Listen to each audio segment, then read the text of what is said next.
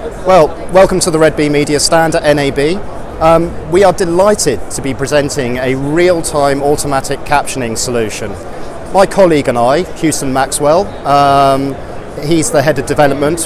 When we were at NAB last year, and we were looking at the various automation out there, we said next year we want to present a genuinely real-time automatic captioning solution. We don't want to prepare anything, we want people to be able to see what it's like.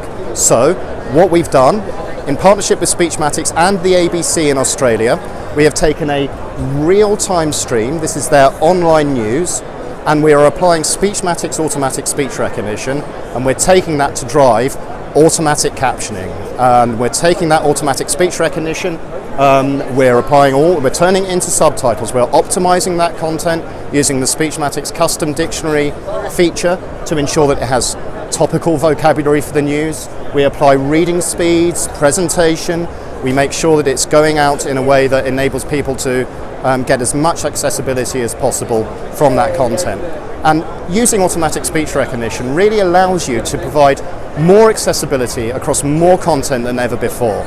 It means that you can start having captions where previously it was not cost effective to be able to do that. So it's really about expanding the availability of accessibility.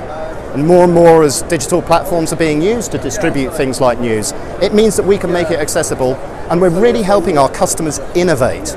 And that's really what Red Bee is about. We're helping shape the media landscape and helping our customers innovate, and it's also about working with great partners like Speechmatics to help us do that.